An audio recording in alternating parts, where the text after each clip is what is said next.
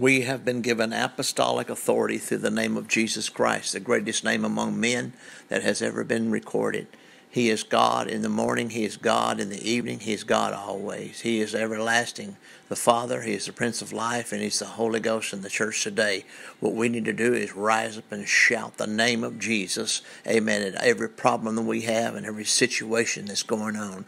We don't need to talk to God about our problems. We need to talk to our problems about our God, because we have a higher relationship. We don't have a form of godliness. We have the very raw essence of what Jesus Christ put in us, amen, the baptism of His Spirit that has never seen a battle that He did not win, a healing that He did not heal, a miracle that was not completed. He is the God of all heaven and earth, and He lives and abides in us. We need to shout His name to the top of the rafters. We need to shout Him, amen, till all heaven and earth records that we know our God, and He made us strong. He is the Lord of light, the Prince of light, amen, hallelujah. And in Him there is no darkness. Praise God, truth and understanding. We perceive, like most men, that He can do all things. We not only perceive it, we know He can do it. In the name of Jesus, praise God.